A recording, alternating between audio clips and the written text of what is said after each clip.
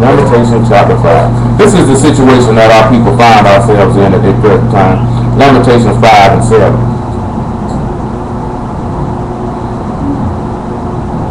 Lamentations, matter of fact, make it 5. Lamentations 5 and 5. Lamentations 5 and 5. Y'all alright this evening? It's still daylight around our way. Lord will, we'll be done before the sun go down. I didn't keep y'all too long this evening. He said, our necks are under persecution, we labor and have no rest. That's where our people find ourselves at right now. This is why you see your brothers and sisters in Baltimore acting a monkey fool. You know what I'm saying? We definitely don't condone the activity, you know what I'm saying? But you got to have enough wisdom in your mind and in your heart to understand why these people would be snapping when you say it. You know what I'm saying? You can't put your neck up on... You can't do it, people, the way you've been doing them for a certain period of time, and you don't think that they gonna snap. You got some niggas that really even think this is a god what's going on in Baltimore. You got niggas amped up because Bloods and Crips are united with Nation of Islam. Yeah, y'all's really with that. But you see the key thing that he said, we don't have any rest, we labor, and we don't have any rest. Now we know the Lord say, come unto me, all ye that labor, and I will give you rest. Because you know how your neck was under persecution. So you know if you're being persecuted, that means you're being oppressed, right? Well, let's go on and look at it. We ain't got to go read Hebrews 2 and 14, because y'all know what it says. What did it say? What does Hebrews chapter 2 tell you that Yahshua came to do?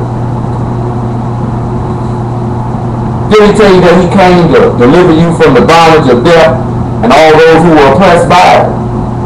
By destroying him that had power over death, that is the devil. See, now, we have to sit back, we have to have natural eyes, and you got to have spiritual eyes. We looking at Lamentations 5 and 5, and we seeing that our necks were under persecution, and we labored and had no rest because of sin. We were oppressed by the working of sin. But now let's look at it on a natural level. These people have been oppressing us. You know what I'm talking about? Continually and habitually. If we sat down and ran down the names of all the people who have been killed by the police, just in major U.S. cities, we'd be here all night. You know what I'm saying? I done told y'all before, I have a dude who I knew personally, was friends with his cousin. I'm talking about his cousin was my best friend. I went to school with this man. We in the same graduating class. You know what I'm talking about? Police killed this man while I was in prison in 2007. Beat him to death. I ain't talking about shot him. Beat him to death with their hands and their feet.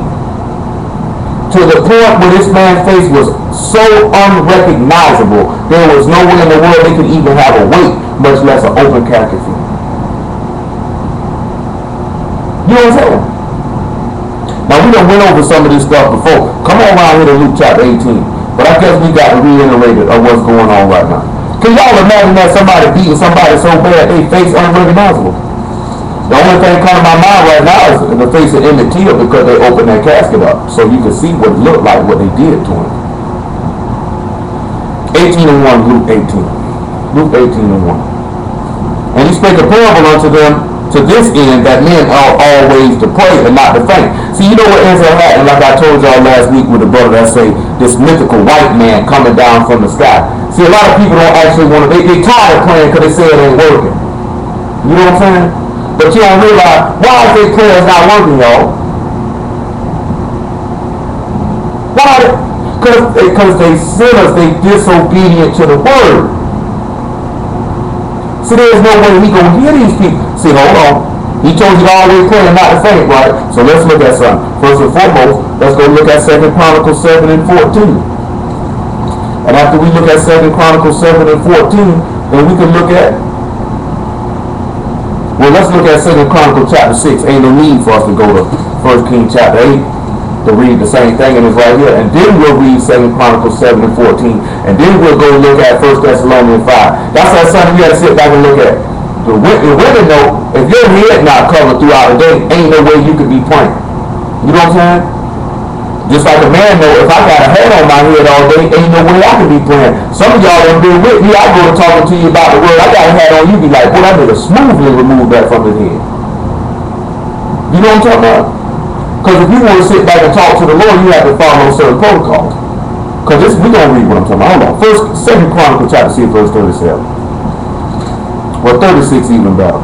If they sin against thee, for there is no man which sin not, and thou be angry with them, and deliver them over before their enemies, and they carry them away captives unto a land far off or near.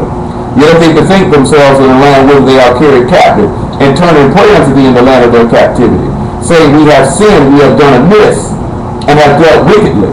See, this is what our people haven't done. This is what we don't want to do, because it will cause us to have to actually look at our behavior. If they return to thee with all their heart and with all their soul in the land of their captivity, you know what this man say? If they return to thee with all their heart and with all their soul in the land of their captivity, whether they have carried them captives and prayed towards their land which thou gave unto their fathers, and towards the city which thou hast chosen, and towards the house which I have built for thy name, then hear thou from the heavens, even from thy dwelling place, their prayer and their supplications, and maintain their cause, and forgive thy people which have sinned against thee. Now, my God, let I beseech thee, thy eyes be open, and let thy ears be attent unto the prayer that is made in this place. So what y'all think that could be referred to about why that prayer would be able to get in? Because this man told you to always pray and not to faint. That means that man told you before you fall out, he said, make supplication unto me. Now this man just said, if you return back with all your heart and with all your mind and with all your soul to hear from heaven and attend unto that prayer. Because this man just told you your neck been under persecution. You've been laboring, but you ain't got no rest. You've been laboring, but you ain't got no rest. This man said, attend unto that prayer, to the house which you've chosen, where you placed your name at. Y'all should know what this is. Let's go on ahead and see. Come on to John chapter 15. Y'all should know. Didn't John, and then right when we read the first epistle of John in the 3rd chapter, about the 21st verse, what will happen if you obey? This man will hear you because you do the things that please it. But what's going? You know what I'm saying? Meaning you're turning your sin away. You're hearing your heart. Because these people, I'm going to tell y'all something. We dwell in a wicked, God-forsaken place. Y'all do know that, right? We dwell in a wicked, God-forsaken place, a land ran by hypocrites. You know, we went through this before. I think it was during the Trayvon Martin of Mike Brown. The video is called Seek Not Judgment from Your Oppressor. We cannot sit back and seek judgment and mercy from hypocrites and sinners. Y'all didn't know that? We can't do that. That's retarded. These people are never going to give you the judgment and mercy that you see. See, I seen a little brother, he talking about they going to hear us. See, we more intent on a man hearing us than our God hearing us. You know what I'm saying? See, if our behavior is transformed, then our God will attend unto our prayers. And then guess what he would do? He'd move on your behalf. You think this man gonna move on your behalf because you don't eat no pork chops or because you know the Israel? We gotta do better than that. Let me see what it is, John 15 about that. John 15 is here. Make it 5. After that, 1 Thessalonians chapter 5. I am the vine, ye are the branches. He that abide in me, and I in him, the same bring forth much fruit, for without me you can do nothing. You wonder why people can't accomplish nothing. Because we seek to do it without him. It ain't got to be nothing great. You know what I'm saying? It can be something small. Everything that we do, we ought to be doing it by him. See, we can't do nothing without him. I couldn't be doing what I'm doing without him. Y'all, don't y'all know, if this man told me to sit down tomorrow, I would have no choice but to sit down. Y'all don't realize that though. See, some of y'all, the Lord will tell you not to do something, or do something, and you're not going to do what he told you to do. You know what I'm saying? My sister noticed it. There was a period like, I said, man, I ain't doing this no more. You know what I'm talking about? Man said, no, go on and do it. Because he's going to have to let it be known. My sister had asked me a question the other day. She said, if you had the opportunity to get a building, would you get it? I said, if the Lord told me not to get it, I wouldn't do it. Some of y'all be like, well, we got the building, why you ain't going to get it? Because the man said, don't do it. You know what I'm saying? I ain't just going to go because I want to do it. You know what I'm saying? He's like, you know what? I want you to do that. Don't y'all know before I actually told y'all that we would do this on Wednesdays, and this was in my mind for about a month and a half before I actually did it? And you know why I actually did it? Because he said, go ahead and do it. Go ahead and do it. You know what I'm saying? Just because something comes in your mind to do something, don't always mean you just got to go. You know what I'm saying? Sometimes you'll sit back and look at it, they'll be like, you know what, let me inquire the man of God, or let me just wait. You know what I'm saying? See, some of y'all don't have no patience, and that's coming from, you come from this, what's the word I'm looking for? I always say it, but it's instant gratification. That's the same way, because that's instant gratification right there. Microwave society, I want it quick. You know what I'm saying? But I'm tell you something, man. Living in this country and man, if you don't learn that as a black man, you don't have no choice but to learn patience. I'm gonna tell you, man, I'm talking about at least speaking for me. And all of it ain't got necessarily to do with no criminal record whatsoever. Well, you know, I done had difficult times obtaining jobs my entire life. I remember I was 15 years old, mom would say, you gotta go work at Winn-Dixie. Did you not know I used to go down this place like almost every other day? For months before the people hired me. You know, they actually hired me a week before my 16th birthday. I actually didn't start working till I turned 6. I didn't start working till my 16th birthday. My first day at work was on my birthday. You know what I'm saying? My mama told me I had to have a job to buy school clothes. Not because I just wanted to go get a job to buy school clothes. She didn't have the money to do it. Which I didn't care. Then you know I didn't get the job that I got at KFC till a month after school started. Then I've been looking for the job since June. It took 3 months. But you know what I'm talking about? It didn't just be like that. Sometimes, you know, the man tell you time and chance happen to everybody. You know what I'm talking about? Sometimes you can do stuff for one person, it's like that. Another person take longer. But I'm talking about as a black man, you got to have something. If it don't go that way, my homeboy was talking about, Mike was talking about something yesterday. He said, man, I got to do something. I'm tired of working for these people. You know what I'm talking about? And it's like this here. Lord will, I be closer to my objective and goal, becoming a trainer. Because I actually, remember, I actually went to looking into doing it a year before I actually was able to do it. Like I knew how much it was going to cost me. I was looking at all this stuff because I'm like, first chance I get, I'm going to move on it. That's the same thing happened when I got ready to go to real estate school. I had actually looked into it a year before I actually did it. So I knew what it was going to cost me, what I was going to need to do, what information, all that there. So when the opportunity presented itself, I would already be ready. You know what I'm talking about? Because sometimes you just got to be patient. I mean, shoot, I would have much rather would have kicked in gear a long time before that. You know what I'm talking about? But Lord will, in 2 weeks, it'll be done. You know what I'm saying? Lord will, in 2 weeks, it'll be done. Let's read verse 6 though. If a man abide not in me, he cast forth as a branch and is withered. Men gather them and cast them into the fire, and they are burned. If you abide in me and my words abide in you, you shall ask what you will, and it shall be done unto you.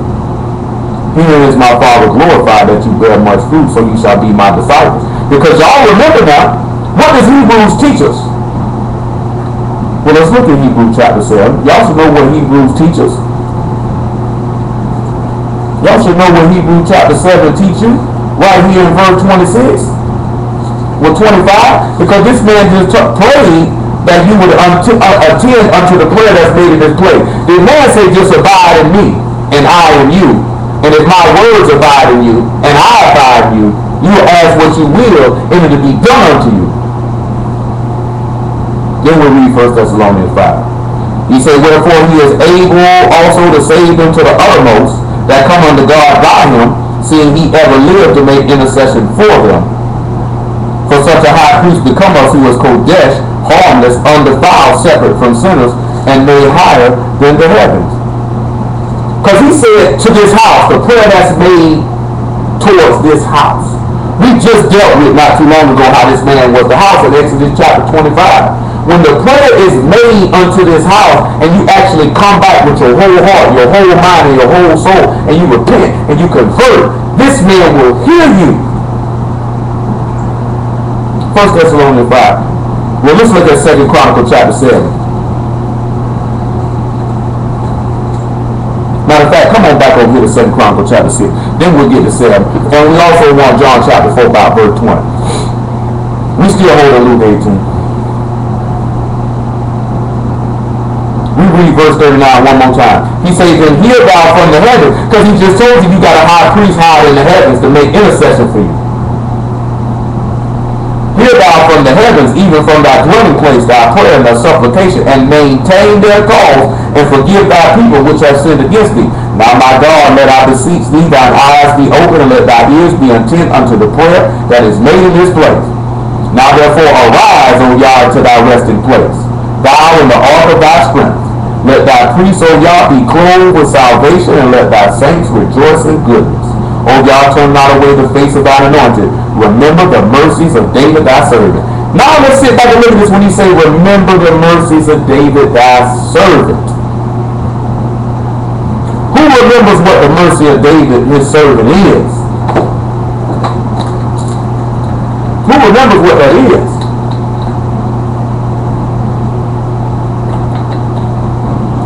Maybe he told you that in Isaiah 55, I'll give you the show mercies of David. David pronounced death on himself, and God said, I'll put your sin away. You will not die. See, come on around here, Hebrews chapter 10, about verse 22. I'll put your sin away, and you will not die. Hebrews 10 and 22.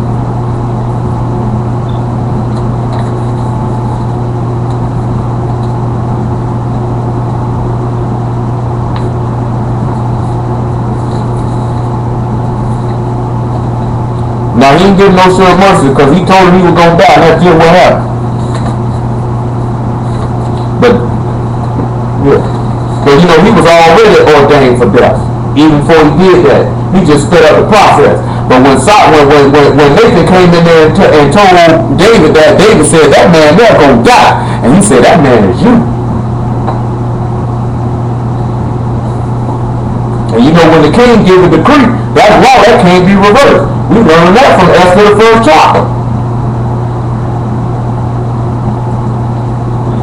Hebrews 10, think about Sarah 19. Matter of fact, make it 15. Whereof the Ruach HaKodesh also is witness to us. Matter of fact, that's not the verse 1. We work our way down. Matter of fact, look at Hebrews chapter 9 and verse 1. And then we'll slide on over. He said, truly the first covenant had also ordinances of divine service and a worldly sanctuary. That's what Solomon was building. That's what you actually read about it on the natural. For there was a tabernacle made. The first one was the candlestick and the table and the shewbread, which is called the sanctuary. And after the second veil, the tabernacle, which is called the Kodesh of all, which had the golden censer and the ark of the covenant overlaid round about with gold, wherein was the golden pot that had manna, and Aaron's rod that budded, and the tables of the covenant. Now some of y'all don't remember this here. You sit back, we done went over some of this stuff before. We done talked a little bit how Yahshua is the ark of the covenant. Lord, we'll come into that in greater detail another time. You know that he's the manna that come down from heaven. But some of y'all don't remember when we looked at Aaron's rod that budded in number 17, if my memory serves me correctly. Any of y'all remember that? And you remember they say Aaron's rod that budded, he say take that one up, meaning the rod that budded brought forth fruit. You know what I'm saying? And you already know from John 15, he said, if you abide in me and I in you, you'll bring forth much fruit, therefore you will be my disciple. Meaning Yahshua again is that rod that budded, showing you that he is the house of everything that was contained in the house. So if you abide in him, then he would hear your prayer and maintain your cause like Solomon asked him for those sure mercies of his servant David. Then he said, now, and over it the cherubims of glory shadowing the mercy seat. He said, of which we cannot now speak particularly. Now when these things were thus ordained, the priest went always into the first tabernacle, accomplishing the service of God. But the second went the high priest alone once every year, not without blood, which he offered for himself, and for the errors of the people. The Ruach HaKodesh this signifying that the way into the Kodesh of all was not yet made manifest, while as the first tabernacle was yet standing, which was a figure for the time then present, in which offered both gifts and sacrifices that could not make him that did the service perfect, as pertaining to the conscience, which stood only in meats and drinks and divers washings and cardinal ordinances, opposed on them until the time of Reformation. But the Messiah, becoming the high priest of good things to come by a greater and more perfect tabernacle, not made with hands, that is to say, not of this building. So now you just sat back and you just heard this man say the first went in the priest to accomplish the service, but the second was the high priest that went in the most set apart place, because he was telling you the way into the most set apart for all hadn't yet been made manifest. Now all of us, by his prayer in John 17, about us being made perfect in one, right? Now we can actually enter into that most Kodesh place. Enter into the Son. Enter into the Kodesh of Kodesh, which means with what? He would be able to maintain our cause then too, wouldn't he? And you know he talked about the Day of Atonement when he brought the blood in. Therefore your sin will be forgiven. Because he said, "Hear out from heaven and forgive their sin and maintain their cause because they sinned against thee." So when you actually come under the blood of this man and enter into him and he dwell in you and you dwell in him, he said, guess what happens? Your sins can be forgiven. And then the Lord will hear your prayer and move on your behalf. What our brothers be telling to forgive you, as long as the people are dwelling in righteousness, unrighteousness I should say, he will not move on your behalf. The man is a man of his word. But I think people tend to forget that. Let's keep on rolling here. Let's go over here back to chapter 10. Because you heard what he just mentioned to you that this couldn't be made manifest while the first tabernacle was yet standing. Couldn't make you perfect. There was nothing about that literal temple that could make your mind perfect towards God. There was nothing about it that could turn your mind away from sin. And we know God don't hear the prayers of sinners. So that means I got to set something up. He said, he as a worshiper of God and do his will, I hear him. Chapter 10 of the book of Epistle of Hebrews. Make it verse 10.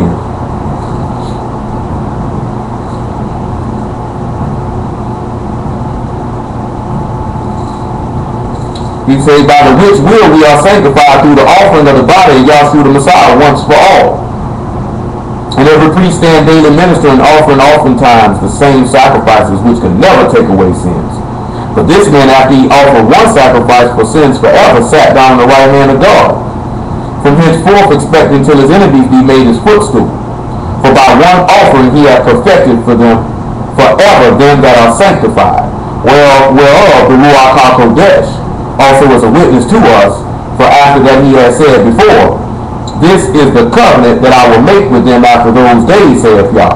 I will put my laws into their hearts, and in their minds will I write them, and their sins and iniquities I will remember no more. Didn't he say, he said, forgive his people if they return unto him with their whole heart and their whole soul? To you to come back to the Son, you're going to have to come back with your whole heart and your whole soul, every ounce of your being. You know what I'm saying? Every ounce of your being, every ounce of your mind. It has to come a point in time where the word begin to cause a transformation in your thought process. See, you thinking the transformation done came because of certain stuff you may or may not do. But I'm talking about your whole thought process changes.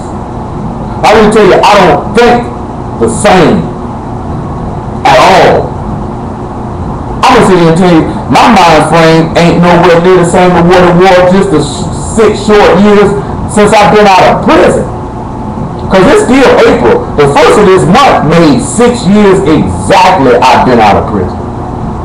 You know what I'm saying? I'm talking about, y'all don't even know, I had no idea of the type of stuff that I done had to do dealing with this here, man. I done came close by 3-4 times, had to live on the street, and was ready to do it, and didn't complain about it to say a word. My sister can bear witness. The Lord didn't allow that to happen. I was willing to take it though. I wouldn't ask nobody, can I sleep here or sleep there? You know what I'm saying? You know what I'm saying? I'm just being for real. Because I knew one place I wasn't going to sleep at. Well, 2 places. That's anywhere in the Florida Department of Corrections and at the John E. Good detention center, better known as a Duval County jail. I wasn't finna sleep at neither one of them because I wasn't finna do nothing to go. I said, well, if I gotta live on the street, then I'll live on the street then. It's been days, I ain't late. I know you go to my cousin's house, my cousin be like, what about the kids? You know what I'm talking about? Later I told her I just wasn't eating right. You know what I'm saying? I was eating, but I wasn't eating really enough. You know what I'm saying? Just sustain. I ain't finna ask nobody for nothing. But that was before the word. My sister was saying, well, nigga ain't gonna ask us, they really ain't got no choice, they just got to go ahead and do it. You know what I'm saying? Because we were just raised just to go without it. You know what I'm saying? I know some of y'all ain't never been in that situation or circumstance or position to know, to have a mind to be like, I just got to go without it. You know what I'm saying? They give you some resolve though. I know some of y'all will be like, you see, you always had people to fall back on. Like, we didn't have nobody to fall back on. You know what I'm talking about? I know I did. I was telling my homeboy yesterday. I was telling Lance yesterday. Was that yesterday? That was yesterday. Like, you know, a lot of dudes end up, you know why a lot of dudes end up going back to selling dope or doing the stuff they were doing to go to prison? Some of them because that's what they want to do. But see, some people, because he was saying like he shouldn't need somebody to motivate him to work out, because he'll call me to see if I'm in the gym and come. Because he know if I'm in there, I gotta get him, he'll go ahead and do it. I say sometimes people need that because there's strength in numbers. You know what I'm talking about? But you look at a lot of dudes get out of jail or prison, they don't have a support system. I ain't talking about people taking care of them. You know what I'm saying? Buying their clothes, putting money in their pocket every day. Just somebody be able to say, hey, you need some money to catch the bus to go to such and such. Somebody can take them somewhere. If they ain't got that, if they got that, they know they got people behind them. That can give them the strength to keep on pushing. But if niggas just be like, oh, you just out here, nigga, floating the wind, everybody's not that strong. I ain't gonna tell you no lie. If it wasn't for the word, I probably would have went back to selling dope a long time ago. Ain't but so long somebody gonna be broke and they used to doing for themselves. So y'all don't know that, do it. You don't talk about that. Like if it wasn't for the word, man, that's what made me start selling dope again to catch the case that I called to send me to prison. When I stopped selling dope to get my real estate license, and I done went 9 months looking for a job, ain't found none. The little $10,000 that I had when I started hustling, that's gone. You know what I'm saying? How long $10,000 gonna last? It ain't gonna last long. You know what I'm saying? Then what? What you gonna do? People go to sizing you and trying you, and you be like, shoot. If I ain't know nothing else, I know how to cook this cocaine. I know how to get off these rocks. That don't mean necessarily what you want to do, but it be that pressure. See, sometimes you got dudes who say, you know what? I'm just not going to do it. I'm just not going to do it. See, a lot of people don't know that pressure, man, of being broke and hearing people in here, you just be like, screw it. And it always start like this here. If I just make it a little bit right here, then I'm going to stop. But it don't never work that way.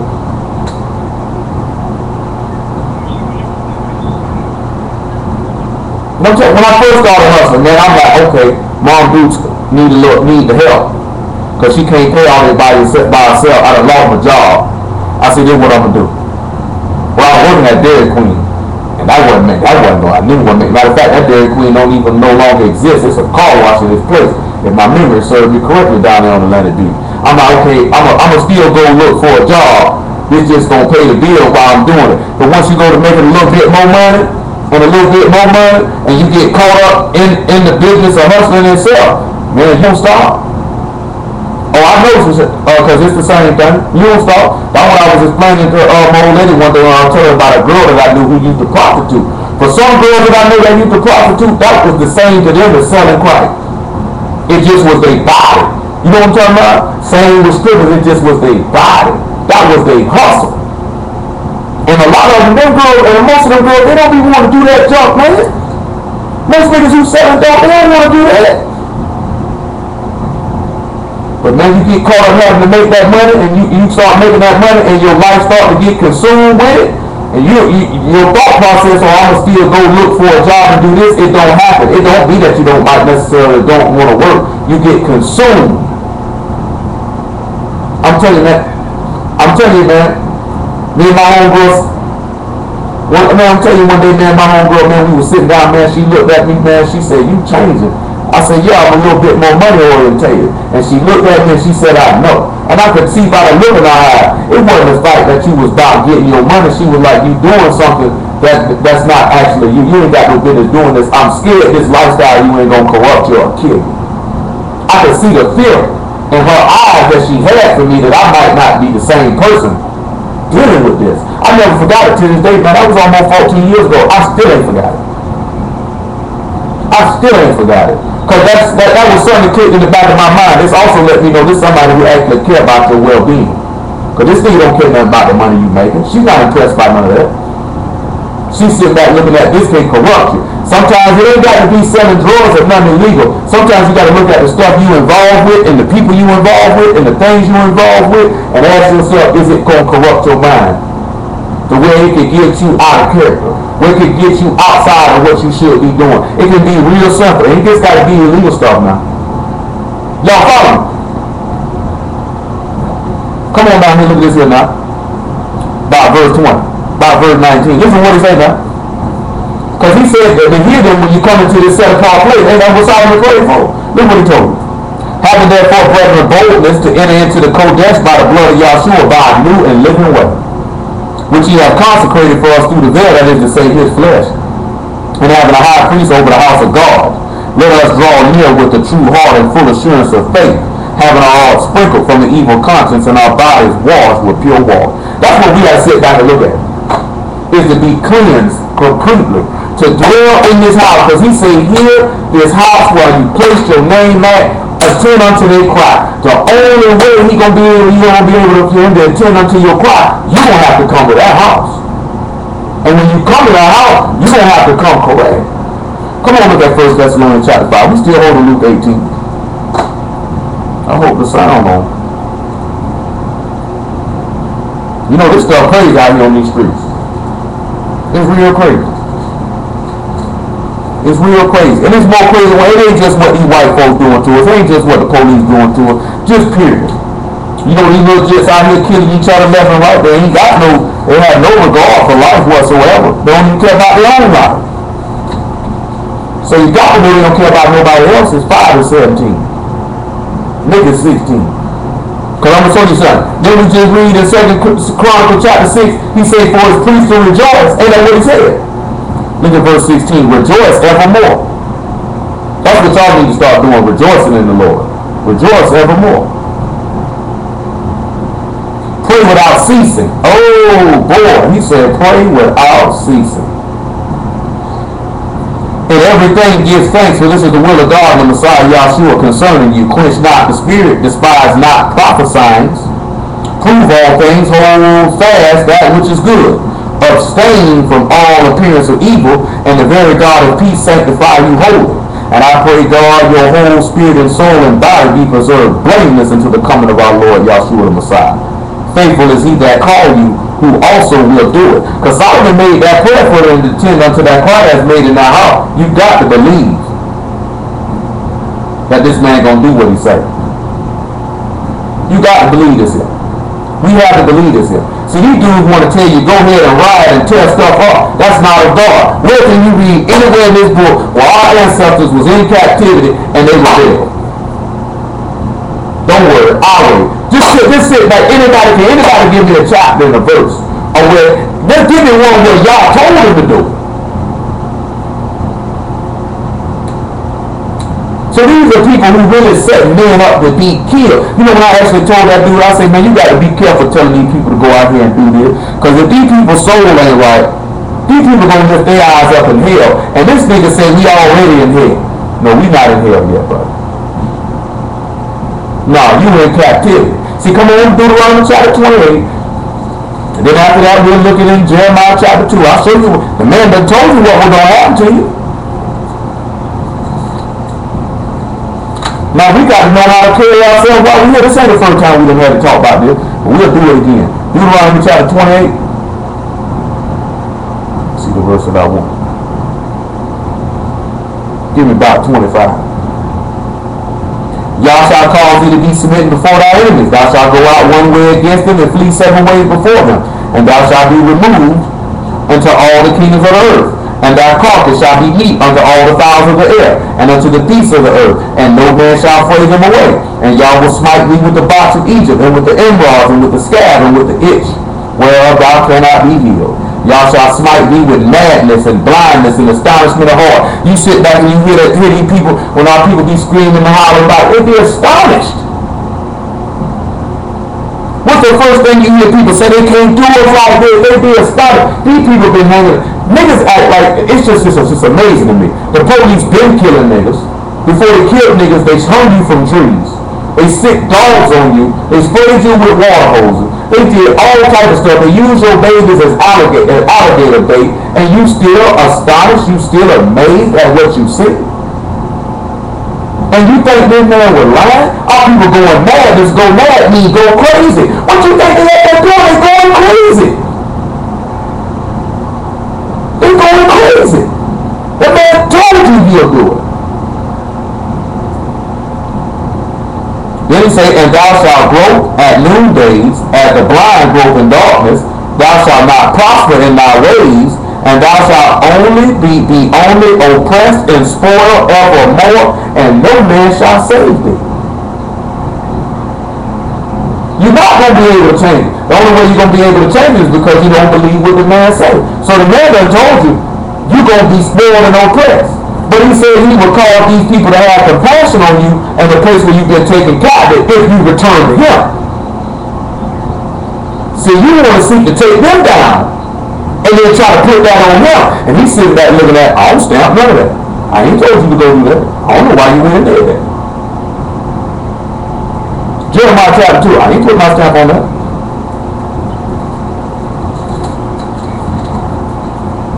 There ain't no need to go back and forth with it. That's why you didn't see me say nothing publicly about it other than last night. For what? I'm not going to be going back and forth with you dudes about this. 2 and 11. It don't make no sense to. Because they going to go ahead, you go ahead and run up, and you going to get them boys, and you going to get yourself healed. You going to hell. Every nigga who follow you going. These people who actually don't care nothing about y'all. That's why they tell you go ahead and rise up. Rise up. You gonna rise up, nigga. These people can stop ammo supply. What you gonna do? These are same niggas that say these people put the guns and dope on the street, and you gonna try to go to war with them, and you gotta get your armor from them.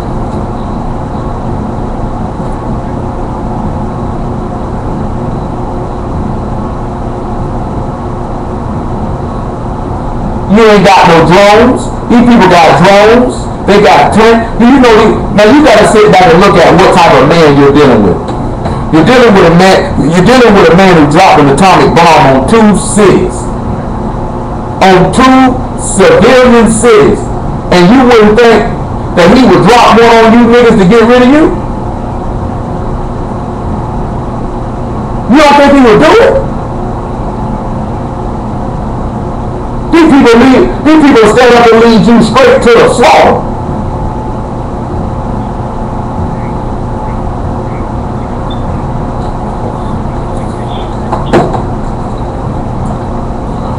But guess what though? The book already told you were going to run away from these people and you'll kill each other. But you got to sit back and look at it though. We don't want to deal with that. You're not going to beat these people in no military conflict. The man said you don't have no power to stand before your enemies. Did you think he would lie?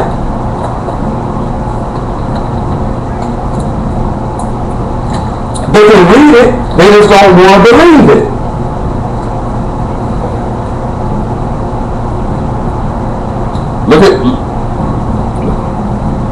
Let's look at 2 and 11. 2 and 11, he said, have the nation changed their gods, which are yet no gods? But my people have changed their glory for that which do not profit. Be astonished, O you heavens, at this, and be horribly afraid. Be ye very desolate, saith Yah. For my people have committed 2 evils. They have forsaken me, the fountain of living water, and used them out cisterns and broken cisterns that can hold no water. Is Israel a servant? Is he a homeborn slave? Why is he spoiled? Say, why is you a slave? And why do these people take everything from you? They take your money, they take your lives, they take your husbands, they take your children. They take your property. Why? John chapter 4 verse 20.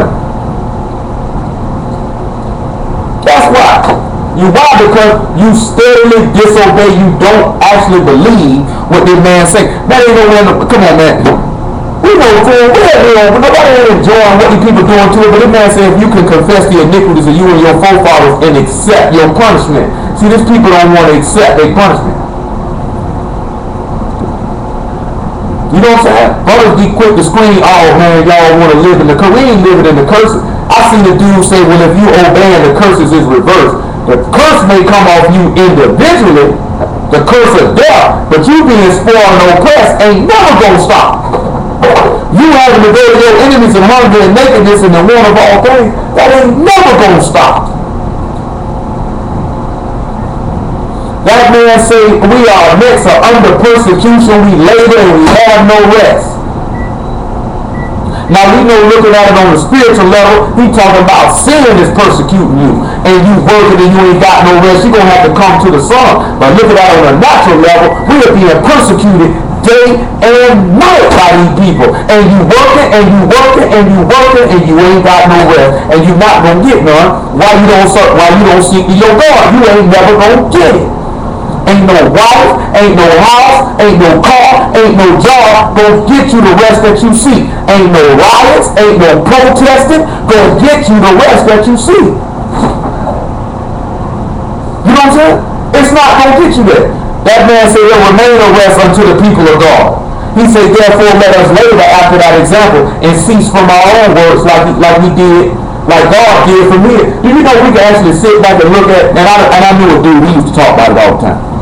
We in John chapter 4 verse 20 about people feel like you ain't got to do no work to be saved. Like there is a labor. You notice you always should read the word labor, especially in Paul's epistles, about the work that has to be done to enter into this set apart place, to enter into God's rest. There's a work you got to do.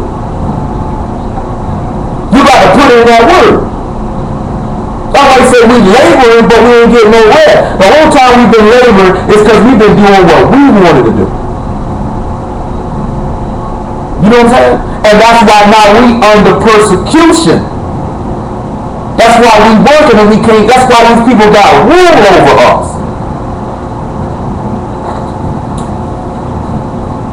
4:20. John 4:20. Our fathers worship in this mountain, and ye say that in Jerusalem is the place where men ought to worship. Yahshua said unto her, woman, believe me, the hour come when ye shall neither in this mountain nor yet at Jerusalem worship the Father. We done already read that. Solomon prayed for it in 2 Chronicles chapter 6, did he not?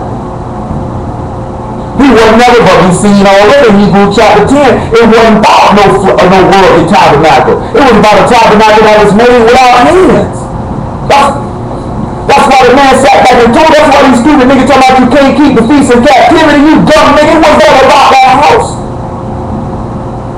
It was about who the house was patterned after. Before Solomon ever built that house, it had already been laid out in heaven how to make it. It's my son. He say, but the hour will come. He say, you worship, ye know not what. We know what we worship, for salvation is of the Jews. That's why these niggas, they don't know what they worship. You supposed to know. You say you a Jew, you supposed to know. You supposed to know. I ain't finna fight behind this stuff. I'm gonna just pray to my God. That's what he told me to do. He told me to stand fast. Hold on, something came to my mind. Hold on. We say we're going to read 2 Chronicles chapter 7, verse 14. We also hold in Luke chapter 18, verse 1. But we're going to go to Jeremiah chapter 29, verse 11 when I finish with this John chapter 4. He said, but the hour will come, and now is, when the true worshipers shall worship the Father in spirit and in truth. For the Father seeks such to worship him. God is a spirit, and they that worship him must worship him in spirit and in truth. If you worship God in spirit and truth, then what would that be? What's going to be the process of that? What's going to happen? We done already mentioned it. I'm going to see who can catch it. If you worship God in spirit and truth, then God will dwell in you and you will dwell in him, which means you would have entered into the Kodesh place, which means you would attend unto your crop. That means you would have returned unto him with the whole heart and the whole soul And he will turn around and show upon you the mercies of David by forgiving your sin. That's why the people can't get healed. That's why their sins can't be forgiven, because they haven't came back. Jeremiah 29 and 11. 29 and 7. Make it 29 and 4.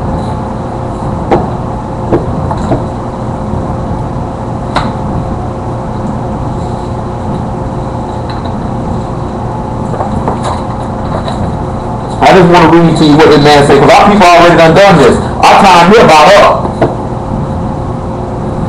Thus saith Jah of hosts, the God of Israel, unto all that are carried away captives, whom I have called to be carried away captive from Jerusalem to Babylon, build ye houses and dwell in them, plant gardens and eat the fruit of them, take ye wives and beget sons and daughters, take wives for your sons, give your daughters to husbands, that they may bear sons and daughters, that you may be increased there and not diminished.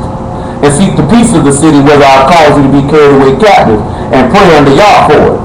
For in the peace thereof you shall have peace. Hold what you got. Look at 1 Peter chapter 2. He said, pray for the peace where you've been captive of. He said, if you pray for the peace of it, you'll have peace.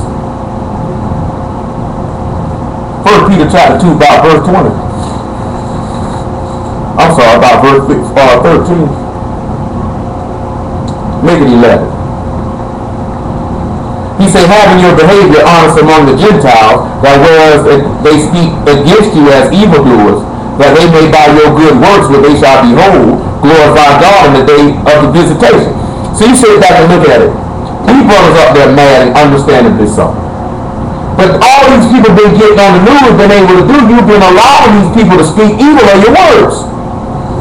That's why he just told you, dearly beloved, well, we didn't read verse 11. Dearly beloved, I beseech you as strangers and pilgrims, abstain from fleshly lust which war against the soul. Now we strangers and pilgrims in this place. We're supposed to be abstaining from that, because if our behavior is honest amongst these people, when they call us evil, they're going to have to glorify God when he visits. That's why I sit back and tell you, if you live right and do right, you are testimony against these people. You know what I'm talking about? See, a living testimony. A living testimony. That means you ain't just supposed to be like, well, shoot, I'm going to act any kind of way today, or I'm going to go out and I ain't going to go to work with my head covered. I don't want the people to say nothing to me. You know what I'm saying? Less than people directly tell you can't do it. You know what I'm talking about? You supposed to go, that's a testimony against them people. Every time you walk around some of these people with no makeup on, no weed, no jewelry, no out here, that's a testimony against them people. Don't you know every time you brothers act up right, somebody do you wrong and you show peace unto them, and you forgive them and you give show mercy, that's a testimony against them people. Every time you don't come to work on the Sabbath, that's a testimony against them people. Every time you say, no, I can't come to work this feast day, man, I'm good, I ain't coming, that's a testimony against them people. No, I don't eat no swine. No, I don't tell no lies. Like I said, man, my brother-in-law had me go off on the eBay dude, man. He done mess around and open up the pack with the cologne in. I didn't even realize it was open. I done told buddy, nigga, you done sucked me a bottle of water. I said, look here, man, I'm gonna call the people on you. Buddy like this here. Oh, you did that. You did. I done took pictures of the package and all. That's how serious it was and sent it to him. You know what I'm talking about? Cause I didn't even sit back thinking this nigga playing. It didn't even enter into my mind. When it done came to my attention, he was playing, I immediately told him, man, my deepest and sincere apologies, man. My brother-in-law was playing, my mother going to my sister, I didn't even realize he had opened it. If I would have known that, I wouldn't even came at you like that. Oh, you're just lying. You just gave me feedback. You couldn't even come up with a good lie. All I had to tell him was this here. Man, I fear God of heaven and earth, man, whose name is Yah. I ain't got no time to play with you about no bottle of cologne. Try to game you out no bottle of cologne, brother. I say, well, God knows what the truth is.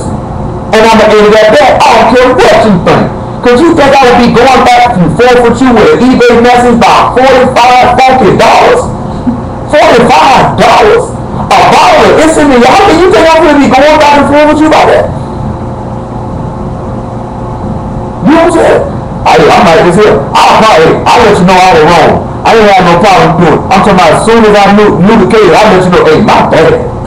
My bad for insulting your integrity. And I put all that in. I ain't even insult your integrity or none of that. I ain't know the nigga was playing. Oh, you need to find you somebody to play with. You're a person of low moral character. You're a horrible person. Don't contact, man. I don't want y'all that crap, nigga. Why would I play with you about that? What gain am I getting out of that?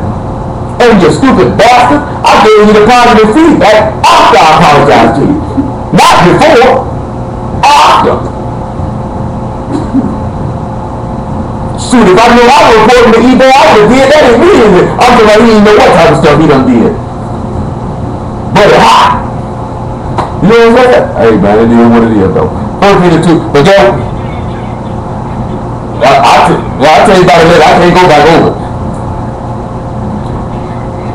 Listen what it tell you now. Submit yourselves under every ordinance of man for the Lord's sake, whether it be to the king as supreme, or unto governors as unto them that are sent by him for the punishment of evildoers, and for the praise of them that do well. For so is the will of God, that with well doing you may put to silence the ignorance of foolish men, as free, not using your liberty for a cloak of maliciousness, but as the servants of God.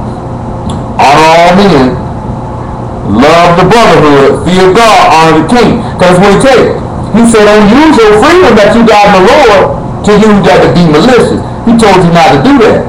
In order to put to silence ignorant men, you got to realize I'm what's going to shut their mouth. See, a lot of dudes think it's weakness and not rebellion. But we know what Paul told us in 2 Corinthians, well, what the Lord told Paul in 2 Corinthians chapter 12. See, my grace is sufficient for thee. My strength is made perfect in weakness. See, brothers don't want the strength that comes from God because they're going to have to come down to a humbled state. You know what I'm saying? You're going to have to come down to a low state. Even when Paul was unrighteously accused by his own people, he didn't do nothing. He didn't rebel. Let's go to war with the Romans then. Even the Lord told him, oh man. Hold on. 1 Timothy chapter 4, I'll show you what I'm talking about. 1 Timothy chapter 4, I'll show you what I'm talking about.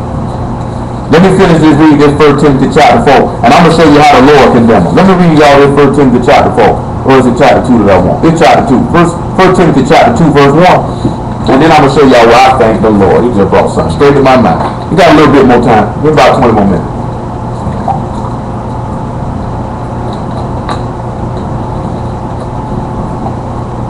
He said, I exhort therefore that first of all supplication, prayers, intercessions, and giving of thanks be made for all men. For kings, he say for kings and for all that are in authority, that we may lead a quiet and peaceable life in all goodness and honesty. That's what he been told him to do in Jeremiah.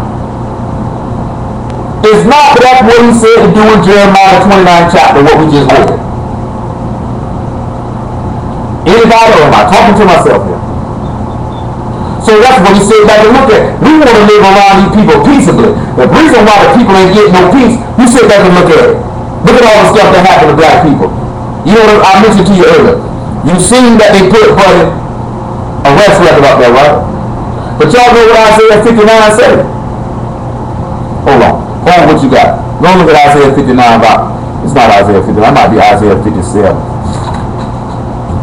Isaiah 57, verse 20.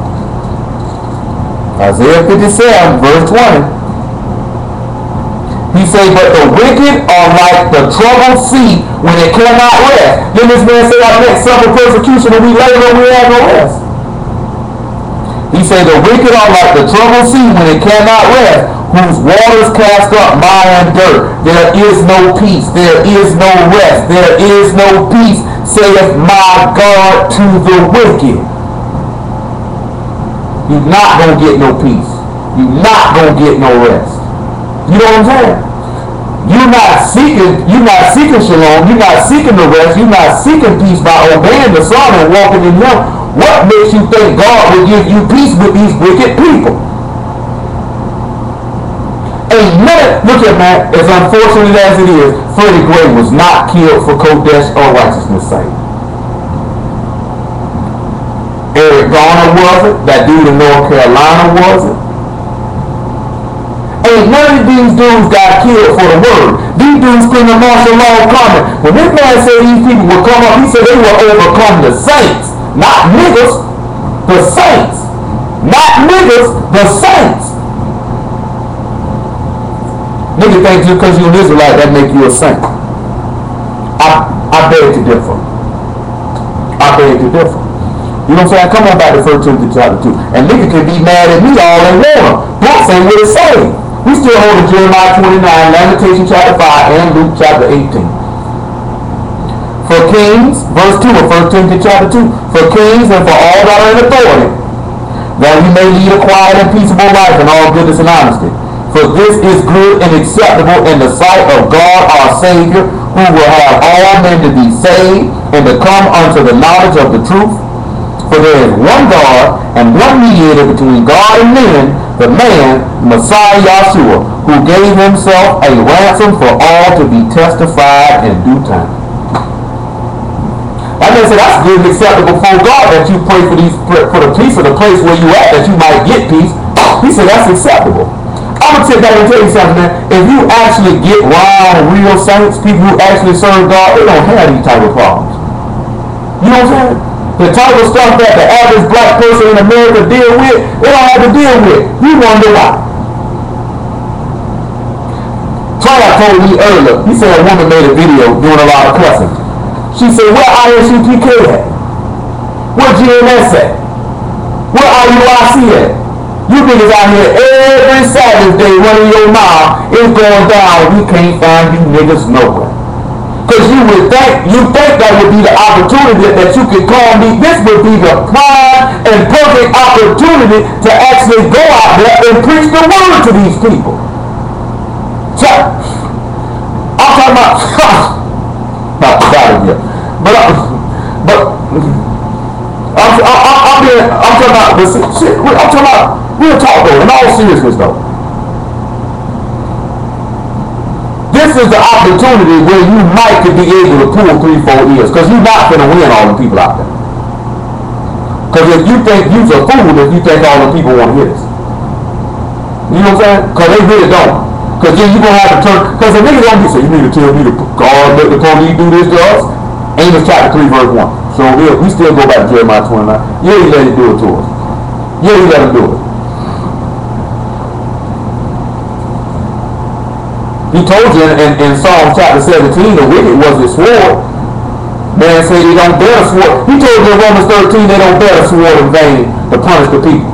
And that man said be afraid of the sword so that you might know there's a judgment.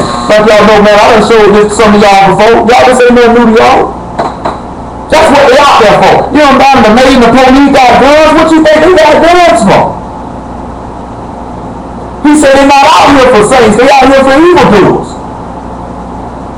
And you gotta let somebody know, man, being an evildoer ain't got nothing to do with breaking man's law. Because it's Yah's law at first. And if you obey Yah's law, ain't no way you gonna break man's law. So if breaking man's law, you know you're breaking Yah's law. And if you're breaking Yah's law, you know one thing. You worthy of death.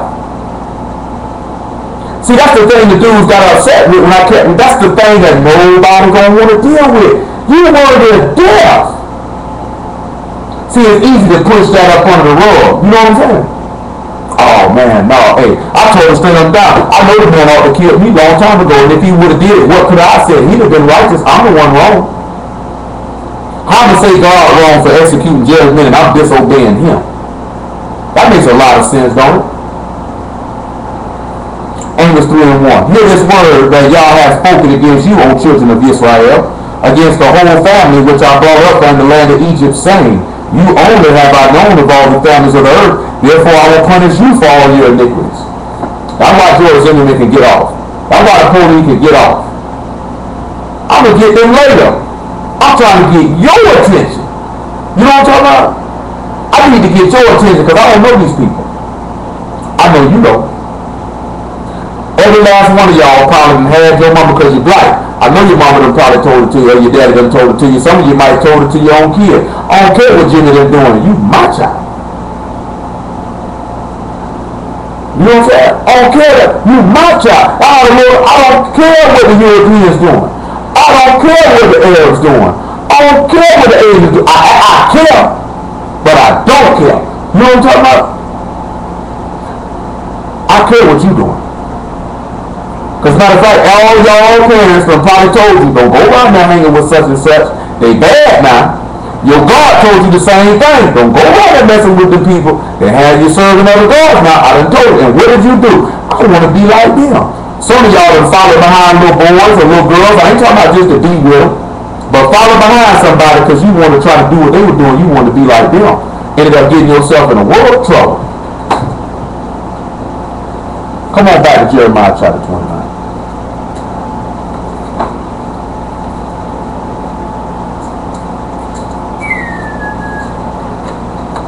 We're in verse 8 of Jeremiah 29. Listen what he tells you now.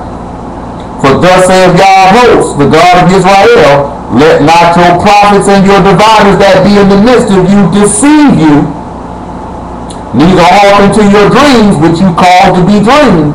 For they prophesy falsely unto you in my name. I have not sent them, saith Yah.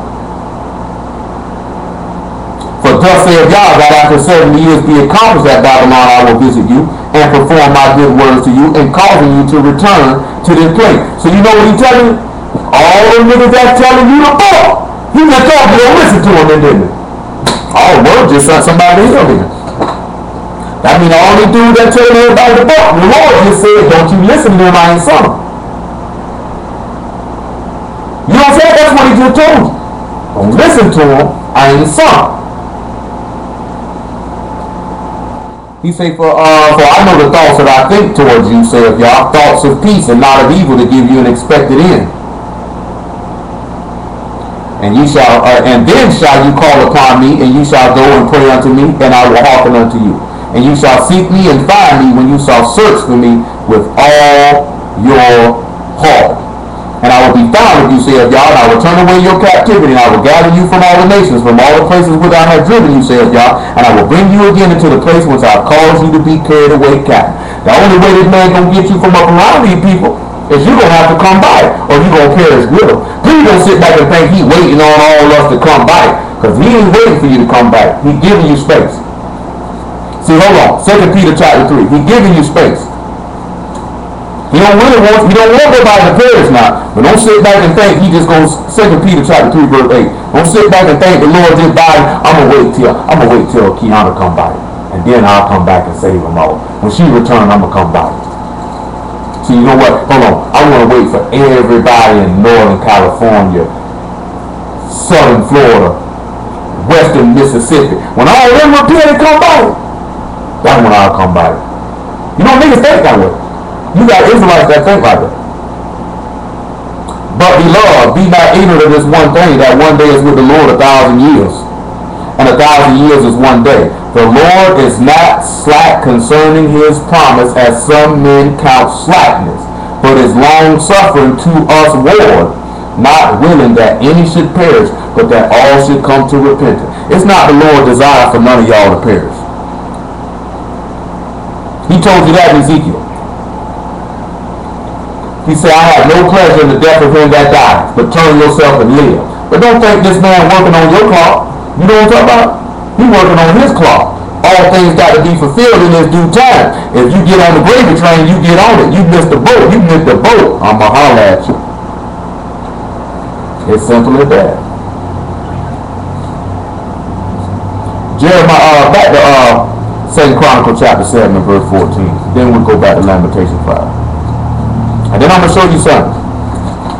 And then I'm going to let y'all go. Then I'm going to show you something. 2 Chronicles 7 and 14.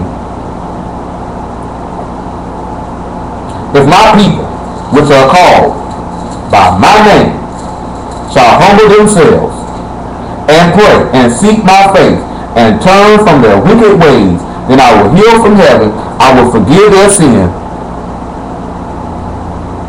and will heal their land.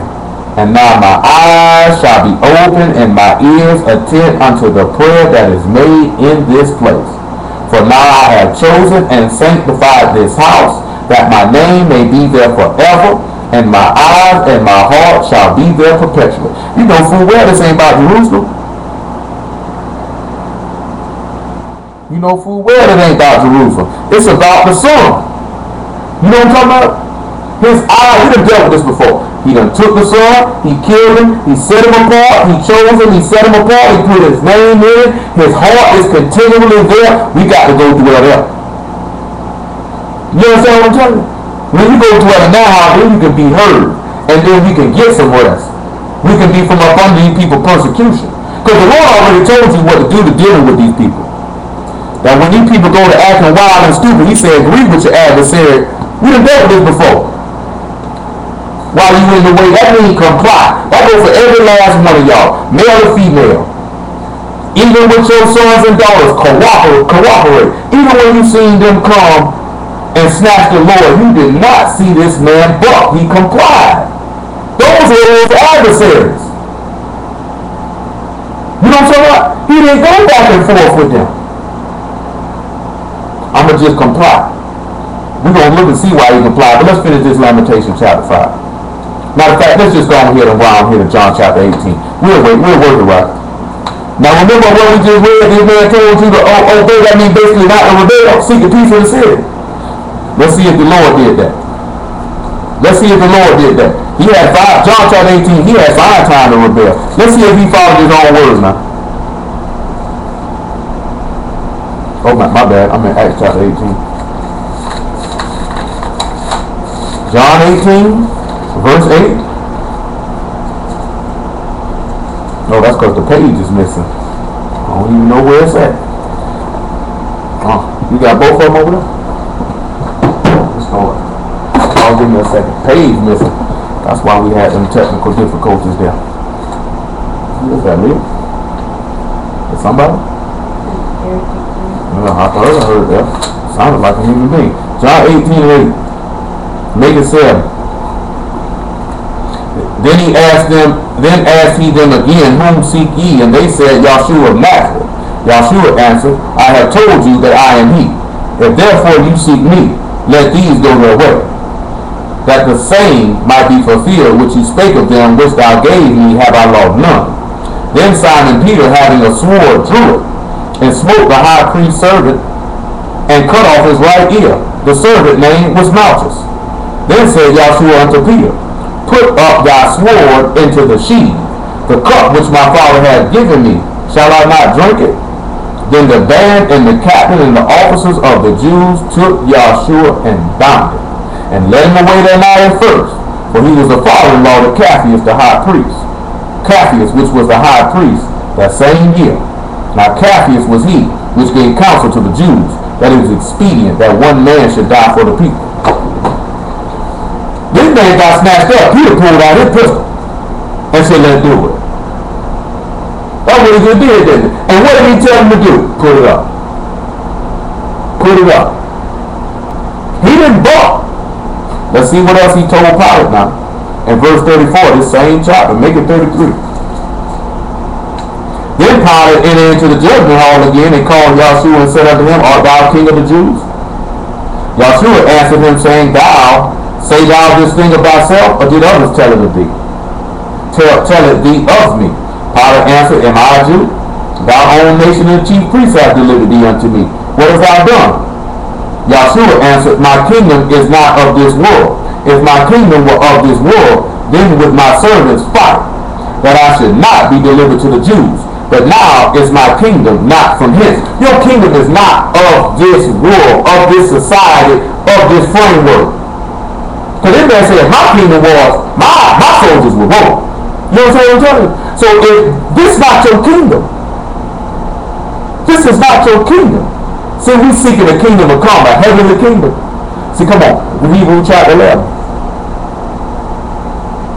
You got to know what you're seeking after. This man just say, my kingdom is not of this world. So what do you look like going up against a kingdom that's not of this world, trying to overthrow it? And then when you overthrow it, what you gonna do with it? You wicked as they are. You got the same heart they got. You want the same things they want. You desire the same things they do. You do the same things they do. Only difference is, I ain't even say this here, because a lot of black folks, Hebrews 11 and 13, a lot of black folks are pedophiles. A lot of black folks like to lay with animals. A lot of black folks just might not be into that satanic worship like them people into. You know what I'm talking about? Like really into. Cause you niggas real stupid if you think them white folks letting them rappers and stuff really come around there when they doing what they really be doing. How dumb you niggas is. You niggas think the Illuminati, they the Illuminati. Like them white folks really letting some niggas come see them do what they really do.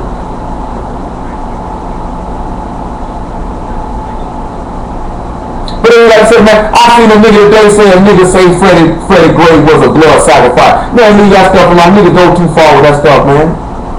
Nigga done made a couple videos on YouTube, nigga picked up the football and went to running. When the people actually sacrifice some people, man, they not gonna let that be known. And some of the people who you think were blood sacrifices, they were just people who were expendable. So we gotta come up with a way to kill you. Some people, Michael Jackson was a blood sacrifice. No. Man, Michael Jackson was worth more money dead than alive. Gotta kill this nigga. Smear on the whole Beatle catalog. Ain't finna let no black man live when you own all the Beatles music.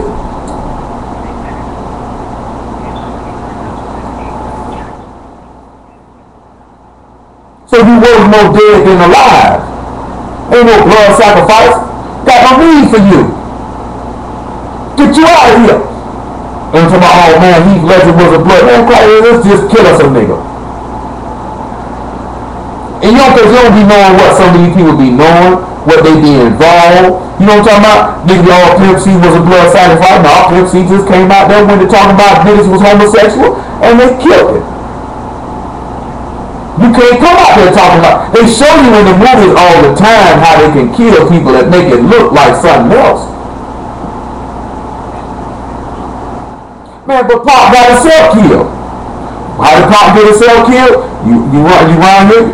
You calling niggas homosexuals? You calling Dre a booty lord? Dre messing with them rich white folks? You trying to organize black people? That get you out of here. Then at the same time, there's still niggas in the street that want them dead too. If it wasn't nothing but petty jealousy. You know what I'm saying? Then all you gotta take is you got the right situation go in where niggas don't really know what was going on with behind him getting killed to make an average dumb nigga from LA go kill Biggie. They don't know what they doing and what they're a part of. Man, these people don't use people who know what's going on. We'll use somebody who might know a little bit what's going on and manipulate somebody else to go do what I want you to go do. Cause we got to cover up killing this nigga to cover up what we did on the first end. Cause it wasn't no West Coast, East Coast beef fight then. That was all media made. You know what I'm talking about? That was all media made. Them boys ain't got over that. Them niggas had some little but at the end of the day, you know what all of them had in common? All sinners ain't have no peace. That's what they all had. No matter how much you love, like niggas love to talk about DMX, niggas a sinner. You niggas get amped up because he got a song, God give me a sign. He coming back to the road, he's still smoking and getting drunk. He's still cussing. Niggas still gonna do shows and rock his own records. They messing with him. They messing with him. And the people ain't messing with him, God messing with him. He messing with himself. You know what I'm talking about? You dumb nigga, you a hypocrite. If you gonna serve God, you got to serve him. That means you can't be DMX no more. You gotta be all sinners. You know what I'm saying? You can't be smoking. You can't be smoking rooms no more. Gotta put the cocaine and the crack down. Gotta put the liquor down. Gotta keep your penis in your pants. When you ain't doing that, of course that man, I'm telling you, man, you done watch too many Illuminati videos, man. I told y'all too long time ago, that stuff make you lose your credibility. Oh, Chris Brown, let me tell y'all something, man. When somebody wanna stop doing something, they gonna stop doing something. They don't care if it costs them their life or not. One thing for certain, I say that when Pop ran him out, he told the people how he felt. He knew the people were coming to kill him. He still did what he felt. He still did what he felt like I got to do. I don't see the people. Malcolm X was the same way. If they kill me, they gonna kill me. I still got to do what I got to do. See, so I'm gonna tell you something. If X wanted out or Chris Brown wanted out like niggas think, then them niggas will do it. Them niggas don't want it out because they love for you stupid niggas to scream their name. They love the money they're making. They love the things they can go do. Y'all don't look at that. Don't be so stupid. Young niggas that this man can have sex with. Niggas say now he won't out from the Illuminati, he won't out from them. But he's smashing hoes, he's in a whoremonger. And the only thing you looking at is he want to escape from the Illuminati, but he's swinging his penis to anybody who will catch it. You'll see them niggas walking with a bottle of liquor, a bone in their mouth, 3 holes on their arm. See the Illuminati messing with him, bro. See the Lord pray for that, bro. I ain't praying for this nigga. This nigga got 3 sins going on. Right in front of your face. And you would have the nerve to ask the living God to move on this man's behalf. You don't waste no prayer on this nigga. You know what I'm talking about? Look at man. I'm not praying for this nigga. I pray that nigga get buffed upside his head with a ball. I bust that nigga up. Y'all got to stop just jumping for people because they black.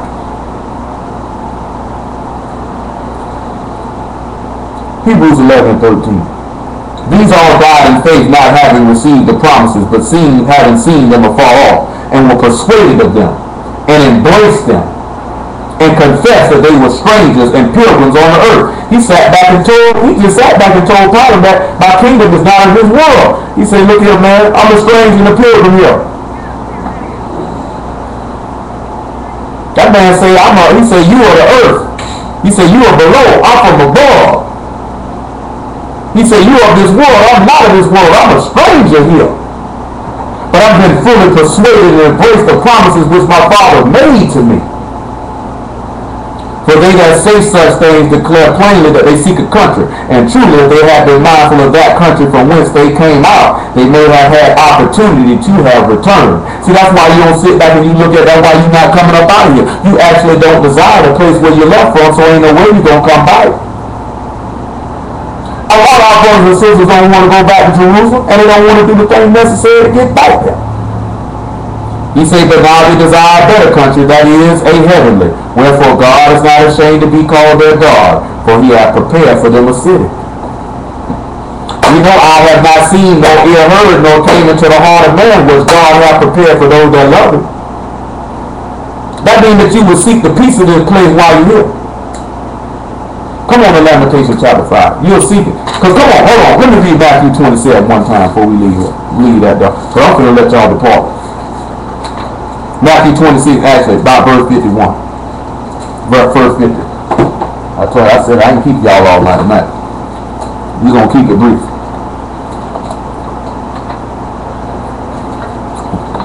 We started a little sooner, and we're going to finish a little sooner.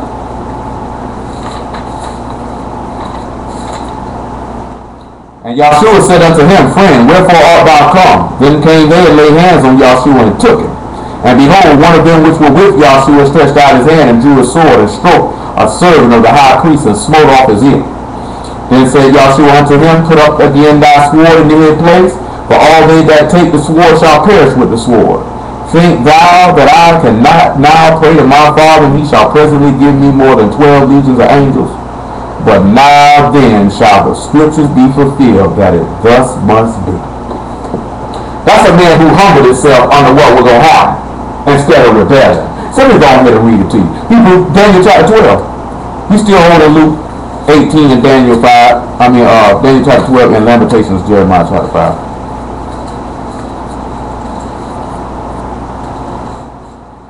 Daniel 12 and about verse 5. See, all this stuff that's going on, the Lord got it going on for this reason. Then I, Daniel, looked, and behold, there stood other two, the one on this side of the bank of the river, and the other on that side of the bank of the river.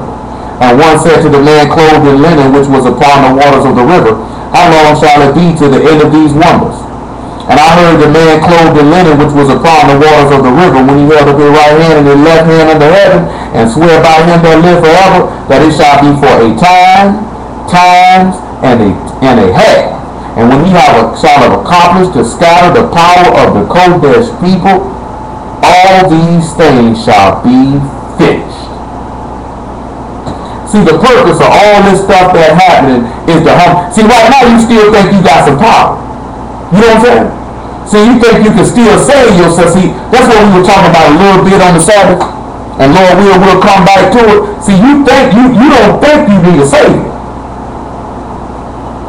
See, what you supposed to hear the niggas saying while we waiting on Jesus, they waiting on Yahshua, Yahushua, we need to do this here. See, that's them false prophets. He told you don't listen to them. I ain't son them. Because they telling you don't need a Savior. They telling you can save yourself. Ain't that what they tell you? That's what they tell you, man. Come on around here, look at Revelation 19 and 11. They telling you don't need a Savior. After that 2 Thessalonians chapter 1. So they telling you don't need no Savior. They telling you ain't got to do. Hold on, first Revelation 18 and 23. Make it 21. Matter of fact, make it 19. Don't let the people sit back and tell you need no Savior. You can't say you believe. When we came up out of Egypt, we had a Savior. His name was Moses. If you read in the book of Judges, which I want to look at it tonight, the Lord will. We'll get to it soon. You had Gideon. You had Jephthah. You know what I'm saying? You had the left-handed Benjamite. You know what I'm saying? That led the people out. You know what I'm saying? Our people ain't never stood up. Even when you sit back and look at it, man, there was always a Savior. I still want to look at, you can go look at 2 Kings 13 and 5. He said when Israel was oppressed, he said he gave them a Savior. We're going to get to it, Lord will, but he said he gave them a Savior. Even Nehemiah told you about it. You got that all these men were prototypes of the Savior. You understand what I'm telling you? The man said he got to be a prophet like under Moses. That means whoever delivered the people out of captivity, he got to be under Moses. Brother said last night, well, if there's a black Messiah out there, where he at? Ain't no black Messiah out there, man. The black Messiah sitting at the right hand of his father. Ain't nobody living on this earth finna rise up and deliver his people. Because ain't no man on this earth that paid the price to purchase back that property. Yahshua paid the price to buy that back. He got to come save it. I bought it, it's mine. Y'all got to realize he paid for it, right? That means I'm coming back to get it. How many of y'all gonna pay for something don't come back and get it? I done paid for it, I ain't coming back to get it. If not, I come back and get it when I'm ready to come back and get it. It just better be there when I get there. He said they cast dust on their heads and cried, weeping and wailing, saying, alas, alas, that great city wherein was made rich, all that had ships in the sea by reason of her costliness, for in 1 hour she is made desolate. Rejoice over her, thou heaven, and ye Kodesh apostles and prophets, for God hath avenged you on her. The vengeance is coming. It's coming. He saying a voice, and he saying a mighty angel took up a stone like a great millstone and cast it into the sea, saying, thus, with violence, shall that great city Babylon be thrown down, and shall be found no more at all. Just don't sit back and look at this, you know, that Babylon is in the landmass that we call our right. Because truth be told, the whole world Babylon. The whole world. Y'all don't know the whole world is really ran by the same system? Don't you know the whole world is enemies of the living God? Don't you know the whole world is a land of graven images? It just ain't regulated to America. It's just not regulated to the Vatican. It just ain't regulated to the landmass where the area where Babylon actually is located and Iraq. The whole world, Father. You live in America. America is the Babylonian system with a T. Not the landmass, the system. You sit back and look at it. What's the two biggest religions here?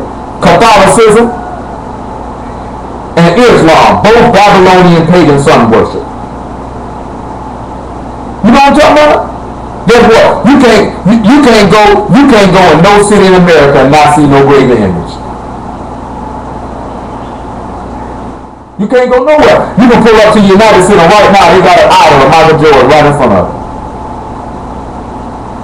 We can ride down south right now, man. Right down I-95 at Daytona Beach and see an idol of Vince Carter right in front of your high school. You know what I'm saying? And these people worship this stuff. You got an idol overlooking Notre Dame University football field. They call it Touchdown Jesus. These people got idols on their cemeteries, on their graves. Everywhere. Everywhere. All of them serve this Babylonian pagan worship system. Everywhere. You look at all the Middle East, where all them Arabs, all of the Muslims, they all serve Babylon. No matter where they dwell. Even in Africa, a lot of Africans, Muslims, they serve Babylon. They serve, and we might say that, they serve Babylon's gods.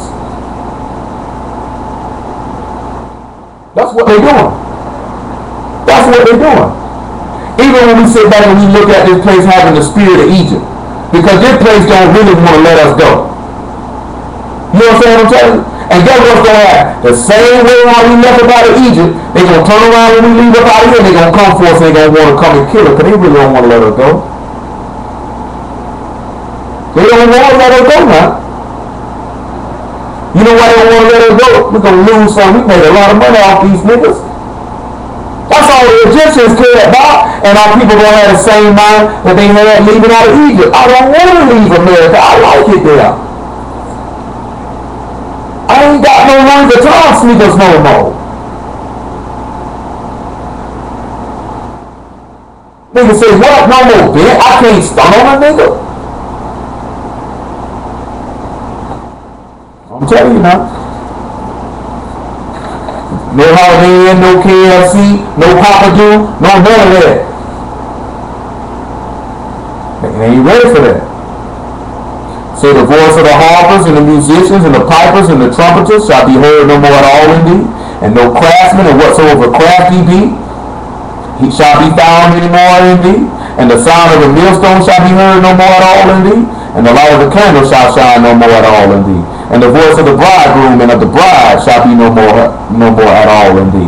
For thy merchants were great men of the earth, for by thy sorceries were all nations deceived. By your rebellion is everybody lied to. Now when we sit back and we look at all the nations of the earth, who teach more rebellion than this God-forsaken place? Every land on the earth don't teach you can serve any God you want to. What is law? Let's just be honest now. You look at every country on the face of the earth. Every country don't have you can serve any God you want. But maybe you can serve any God you want. They tell you faggots can get married here. A lot of sorceries they deceive on the earth with. But wait till they get later on in the game, and you'll see how more and more of this stuff, how more and more despicable this place gonna get. This is truly the most wicked place on the face of the earth, in my personal opinion. I haven't dwelt in any other place, but by the policies that they enact and the things that she stamp, compared to these, I'm talking about openly. Because we don't know what these other countries doing with the door closed. I'm talking about openly. This got to be the most wicked place on the face of the planet. Hands down. Hands down. That's why we have to walk in peace to get peace. We're not going to get peace. You're not going to get peace from an unpeaceful person. So that means it just all means is don't even fool with them. And he's saying, her was found the blood of the prophets and of saints and of all that was slain upon the earth. Now we just sit back and look at it. You see how he broke it down? He said prophets, saints, and then everybody. So guess what? Even the sinners who've been killed over here, man, of these people, boy, that blood crying out. He hear it. He hear it. I seen what you did, though, buddy. He said, you further the affliction. He said, I'm displeased with the heathen. You push the affliction a little further. Even that's got to deal with the Lord, but that's another time for another day. He said, I'm displeased with you because you pushed it further. See, you supposed to have my people in captivity, but you didn't have to break my people's spine. You know what I'm saying? You ain't have to beat them senseless like that. You ain't have to choke this man out. You ain't have to shoot this man in the back and he said, I can't breathe, F your breath. He said, I seen that certainly displeased me. I'm going to see you guys soon, though. Because you know Revelation 19 and 11, that man said, this man coming back called faithful and true, and he coming to judge and make war. I'm going to come see you about that, little buddy. Luke chapter 18, so I can let y'all go. Then Lamentation chapter 5. He said, surely oppression make a wise man mad. You got to have enough sense to know the Lord of heaven sitting in heaven like this. I see what they doing to my people. I'm going to come see him. Let's see what the Lord said. This is why the man say you should always pray and not to faint. Let's see why. And he spake a parable unto them to this end, that men ought always to pray and not to faint, saying, there was a city a judge which feared not God, neither regarded man. And there was a widow in that city, and she came unto him, saying, avenge me of my adversary. And he would not for a while, but afterwards he said within himself, though I fear not God, nor regard man, yet because this widow trouble me, I will avenge her, lest by her continual coming she weary me. And the Lord said, hear what the unjust judge saith. Shall not God avenge his own elect, which cry day and night unto him, though he bear long with them? I tell you that he will avenge them speedily. Nevertheless, when the Son of Man come, shall he find faith on the earth? Do anybody know where this go back into the law where he would get this from? Do anybody know where in the law the Lord got this from?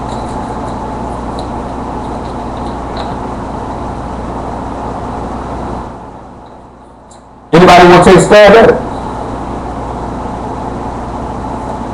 Anybody want to take a stab at it? He said there was a woman that continually cried unto him, and though he bare long with him. Come on around here. Genesis chapter 15. I guess I'll go on here to show you this. Try to make it quick. Genesis 15 and 12. And when the sun was gone down, a deep sleep fell upon Abram, and lo, a horror of great darkness fell upon him. And he said unto Abram, know of a surety that thy seed shall be a stranger in a land that is not theirs, and they shall serve them, and they shall afflict them 400 years. And also that nation whom they shall serve will I judge, and afterwards they shall come out with great substance. So let's go around here to Exodus chapter 2.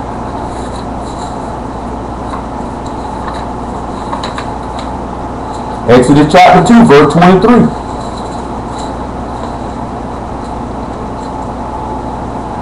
And it came to pass in the process of time that the king of Egypt died, and the children of Israel sighed by reason of the bondage, and they cried, and their cry came up unto God by reason of the bondage. So that means they cried and day and night, then didn't they? And God heard their groaning, and God remembered his covenant with Abraham, with Isaac, and with Jacob. And God looked upon the children of Israel and had respect unto them. So that means he heard their cry. So let's look at Exodus chapter 3 and verse 9. Now therefore, behold, the cry of the children of Israel is come unto me, and I have also seen the oppression wherewith the Egyptians oppressed them.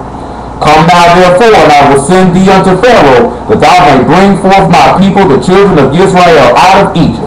Oh, so that means he gonna come and deliver him in the picture. Well, let's sit back and let's see what he said here in the 6th chapter then. Or is it the 5th chapter that I like? Hebrews 5. No, pardon me. Exodus 6 and verse 6. Make it 5. I'll start at 1. Then y'all said unto Moses, now wilt thou see what I will do to Pharaoh? For with a strong hand shall he let them go, and with a strong hand shall he drive them out of his land. And God spake unto Moses and said unto him, I am Yah. And I appeared unto Abraham, unto Isaac, and unto Jacob by the name of God Almighty. But by my name Yah was I not known to them. I have also established my covenant with them to give them the land of Canaan, the land of their pilgrimage, wherein they were strangers. And I have also heard the groaning of the children of Israel, whom the Egyptians keep in bondage, and I have remembered my covenant. Wherefore say unto the children of Israel, I am Yah, and I will bring you out from the burdens of the Egyptians under the neck of your persecution. And I will rid you out of their bondage, and I will redeem you, and with a stretched out arm, and with great judgments. So from the labor where you got no rest, I'm going to give it to you. And I will take you to me for a people, and I will be to you a God, and you shall know that I am Yah your God, which bring you out from under the burdens of the Egyptians. So they cried unto him day and night, and he bare along with it, because let's see how long he was there. Exodus 12 and verse 40. Let's just see how long he was there. Now the sojourning of the children of Israel who dwelt in Egypt was 430 years. And it came to pass at the end of 430 years, even the self-same day, it came to pass that all the hosts of Yah went out from the land of Egypt. So it sounded like while they cried unto him, even though he bare longer than he avenged them speedily, did he not drown all of Pharaoh's army in the sea? Where do you think the Lord got that from? He said that when the Son of Man come, will he find faith on the earth? When he took them out of Egypt, did he find faith amongst his people? They were rebellious and unbelieving, even though he avenged them of their adversary. Where do you think he got that devil from? Because if the people were crying unto Yah, that means they were praying. Oh man. Lamentations, Jeremiah chapter 5. Y'all see how that go together? Even if you don't, thank the Lord. I guess don't nobody see how it go together. You see?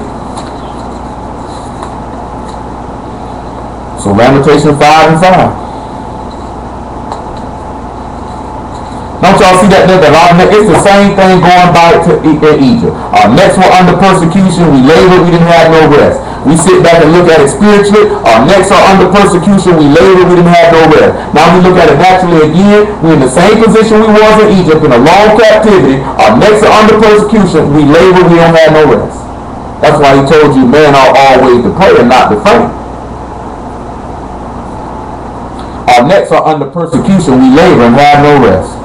We have given the hand to the Egyptians and to the Assyrians to be satisfied with bread. Our fathers have sinned and are not, and we have borne their iniquities. Servants have ruled over us, and there is none that deliver us out of their hand. That's why our people doing what they doing, and that's why they did what they did in Ferguson. That's why they did what they're doing in Baltimore. That's why they're doing what they're doing in Baltimore. That's why niggas get amped, because servants are ruling over us. Leviticus 25 told you that these people were supposed to be our servants. Yet they ruling over us, and there's nobody to save us out of their hand. And we sit back looking at, I don't know nothing about this Jesus, he ain't coming, I just got to do it ourselves. And you still ain't getting the result you seeking after. Because you ought to turn your heart and mind back to your God and serve him and cry unto him and pray without ceasing. Because the man say, I'll avenge you speedily. He said, but nevertheless, will there be faith on the earth when the Son of Man returns? That's good right there. Thank you, Lord. Y'all understood all this stuff this evening? Praise ye Yah for Yahshua. That's good right there.